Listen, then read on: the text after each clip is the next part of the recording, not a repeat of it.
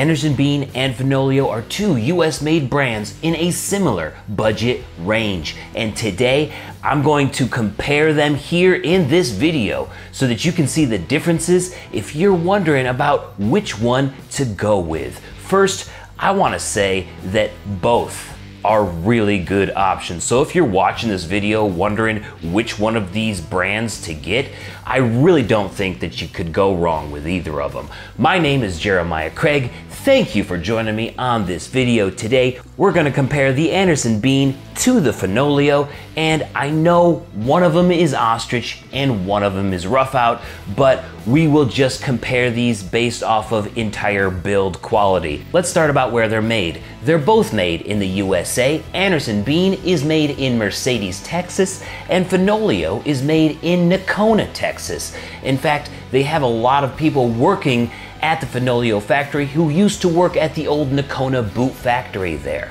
Now let's compare build quality and start at the bottom and go up. All right, let's start with the heels. Anderson Bean has a bonded leather heel. This one on this ostrich is a stacked bonded leather. So bonded leather is just a way to use leather scraps and then combine it with glue to make sort of like a plywood board, except it's leather. And then they use that leather for things like heels. I wouldn't want that leather to be an outsole because it tends to be a little bit weaker than leather as is, but for a heel, it's a good thing to use. Like, a lot of heels out there will be bonded leather, and it makes sense for Anderson Bean to go this way because it's also a cost savings. Sometimes you'll see stacked leather bonded heels on Anderson Beans, and sometimes it will be more of like a block sort of looking where you can't see the stacked bonded leather. The heel on the Fenoglio is a stacked leather heel. It's not bonded, it's pure leather that they've used for the heel and stacked it. So that's something that Fenoglio does if that's what you were looking for. I have seen Anderson Beans with real stacked leather heels, but just most of the time, like 95% of the time, you'll see them with bonded leather heels. Now let's talk about the outsoles. Both of these companies have leather outsole and rubber outsole options, but altogether Anderson Bean does offer a leather outsole, a Vibram rubber outsole, a crepe outsole, and a hybrid outsole, which is similar to what a leather outsole is, except it just has a strip of rubber at the ball of the foot section. Fenoglio also has leather outsoles.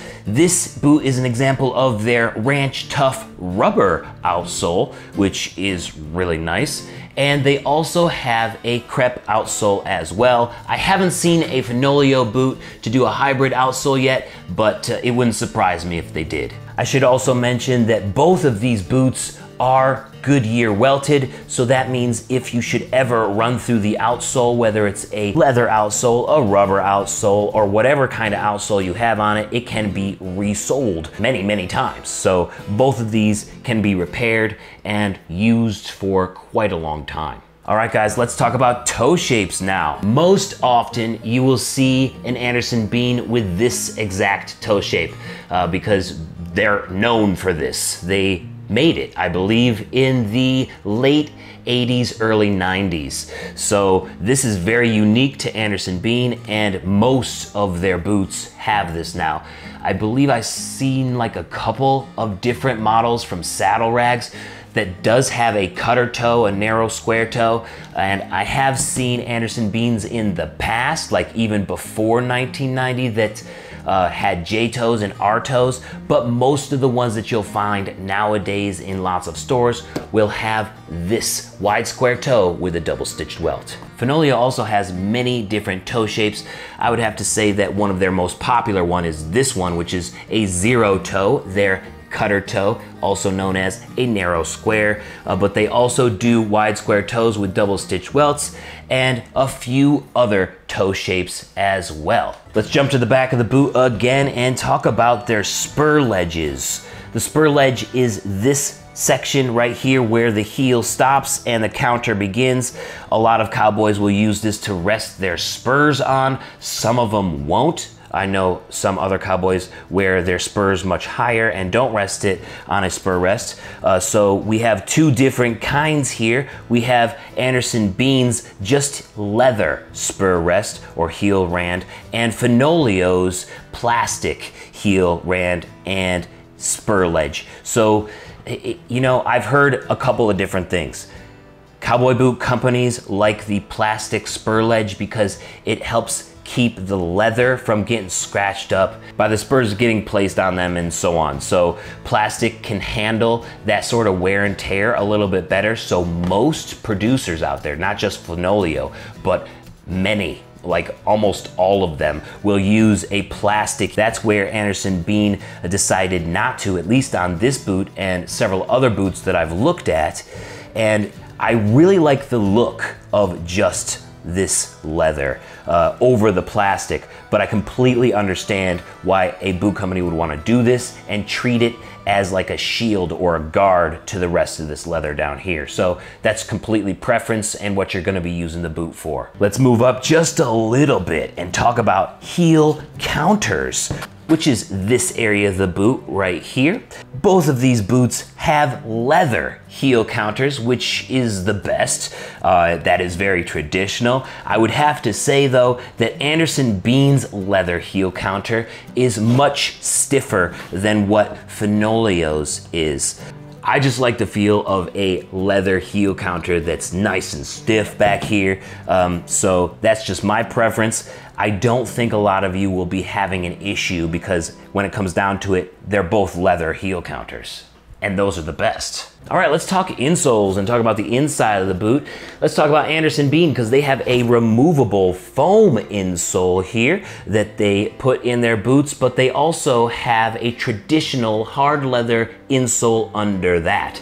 So this is a traditionally made boot, and they even have kept the hard leather insole in there. So if you like that and you'd rather not wear them with a removable insole, then you can do that. However, if you did want to do that, I would recommend sizing down a half size because the insole does take up quite a bit of room in there. So if you were just to get your regular size and then take the insole out, it might end up being a little big. That's what I did with this, and I loved my decision because I prefer a hard leather insole over any of the others. On the Fenoglio on the inside, we have a soft leather insole that's non-removable. So it's a layer of foam topped with a layer of leather, and then that's glued to the footbed. So you can't take this out. If you did take it out, you might have trouble putting it back in. So if you wanted something that kind of had the feeling of leather, but didn't want a hard leather insole, traditional, they've made this boot so you can enjoy that. And it is a very enjoyable experience. All right, let's talk about linings. Both of these boots feature cowhide linings, which is a great option. A lot of producers out there, whether they're making boots in Mexico, USA, and China, in order to keep their boots lower in price, will use pigskin leather, which isn't as good as cowhide. I've done a video on different linings that you can have in boots. You can check that out above. Cowhide is one of the best. It breathes really well. Probably not the best. Calfskin, which is still a form of cowhide, I guess, but calfskin is the best. I absolutely love that. Still, this is a very soft leather lining and it breathes really well in both boots. Let's talk about the tops and the openings for these boots. I've noticed that Fenoglio does have a more narrow opening than Anderson Bean most of the time. I like this because I have skinny legs, but I know there are some people who have trouble with the fact that Fenoglio's openings, their tops, the shafts are more narrow. I don't think I've ever heard of anybody having a problem fitting into an Anderson Bean boot. So if you have had that problem, let me know in the comments, but I have heard of people having trouble fitting into a Fenoglio in the tops because their calves were too wide. So if you have a similar feature about yourself, then you might want to take that into account. All right, let's talk about sizing. Both of these companies offer narrow to wide sizes so you can get B widths, you can get double E's, but most often in most retailers you will find a D and a double E in both of these. You may have to special order if you are a B width or have a wide width. You'll have to talk to the retailers about that. For leather options in both of these companies, both have exotic options. Like I mentioned, you can get an ostrich boot from Fenoglio, and you can get rough out boots from Anderson Bean. However, Anderson Bean has much more options for different kinds of leathers. So if you wanted something really exotic, you might want to look into Anderson Bean. Like I said, Fenoglio does have exotics, they just don't have as many. Here's the too long didn't watch main differences. The heels and the heel counters. The Anderson Bean is bonded leather block heel, and the Fenoglio is a stacked leather heel. The heel spur shelves here. The Fenoglio is plastic. The Anderson Bean is leather, and both of them have leather heel counters. The Anderson Bean one is a little bit more thick than what the Fenoglio is. Another main difference is the insoles. So Anderson Bean has a removable foam insole with a traditional hard leather insole underneath that, so you could wear it either way. And the Fenoglio has a soft leather insole that is a layer of foam topped with a layer of leather, and it's non-removable. The openings is another main difference. As you can see, the Fenoglio shaft is much more narrow than what the Anderson Bean tops are. Both companies have similar toe shape options. However, you'll find a lot more wide square toe Anderson Beans that also have the double stitch welt, and you'll see a much more broad range of options from Fenoglio, most likely in your local stores. Another main difference between both the brands are the leather options. You can get so many more exotic leathers from Anderson Bean than you can from Fenoglio at the time that this video was recorded. So with that, I want to know which one you prefer. Let me know down in the comments. This is a very equal matchup here in my opinion, and I don't think that you could go wrong with either of them. I love wearing them both, and I love that they're both made in the USA. I want to know your thoughts in the comments. Thank you so much for watching. If this is your first time here, please hit that subscribe button, and I'll see you next time. Peace. Fenoglio and Anderson Bean both are living the American dream with similar features and qualities. You can't go wrong with either of these. No. Why don't you check out each extended test to get a more in-depth flavor of each of these boots and brands. Don't forget to subscribe over here, and I'll see you next time.